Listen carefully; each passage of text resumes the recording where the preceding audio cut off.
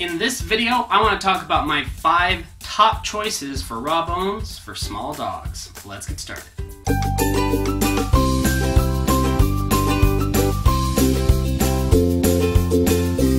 Welcome to the channel, everybody. My name is Scott the Dog Dad from DogDadOfficial.com, and if this is your first time on the channel, please click the subscribe button and the bell notification icon next to it so that you get notified about future videos.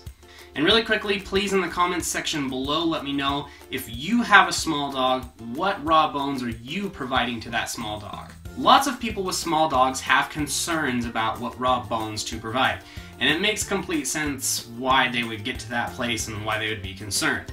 While it's true that smaller dogs do have different chewing abilities than the medium to large to giant breed dogs, there are still options out there for small dogs. And these are my top 5 choices.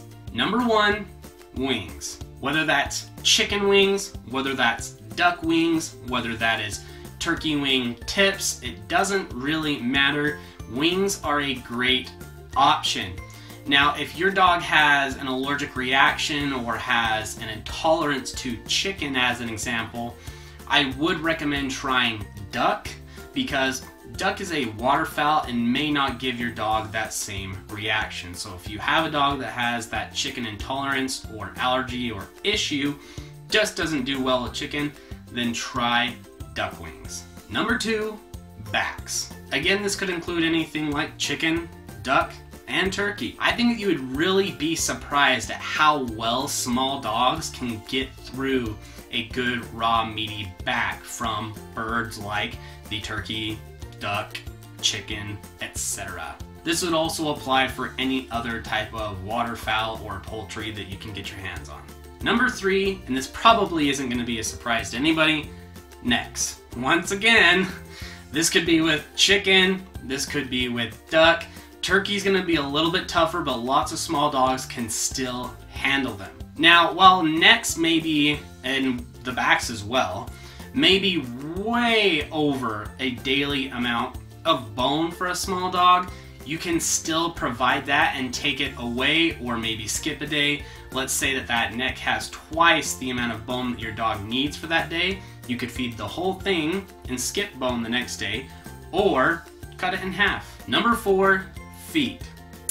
I think at this point people are probably going to start seeing a pattern, because once again this could be anything from chicken feet, duck feet, even turkey feet. Even though they are huge, they still work. Like anything else on this list, I do not recommend feet being the only source of bones for small dogs, but it is a great addition to the rotation. It is also important to note, on the note of necks, I know it was our last one, but on the note of necks, make sure that that is also not your only source. Make sure that it's only part of the rotation so that you avoid any kind of hyperthyroid issues. Again, make sure that necks are only a partial amount of your small dog's bone rotation. If you'd like to learn more about necks, check out this video where I talk about the craze about necks causing thyroid issues.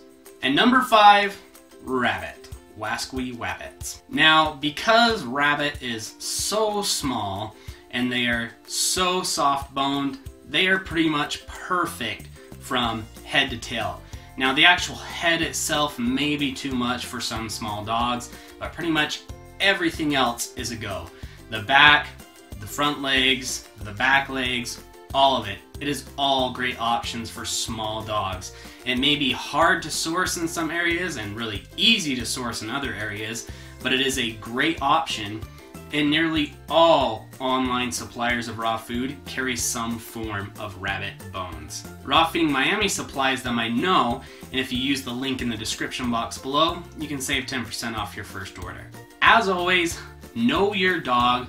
Know their traits, know their behavior, whether they are a gulper or not, and consider what you have available to you as the human, as the raw feeder. Take all these things into account when you are deciding which of these small bones you are going to provide to your dog, because they are all great options, but once again, make none of them your only source. Always do your best to provide variety. especially when it comes to things like necks and heads that do contain active thyroid tissue, which can get into that thyroid issue area. Again, check out that video that I put in a card earlier in the video.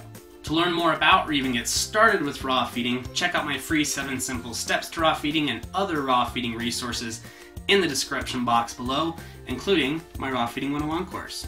But most importantly, remember that you don't have to be perfect to be an amazing dog owner. You just have to do your best every day and try to improve as you go forward.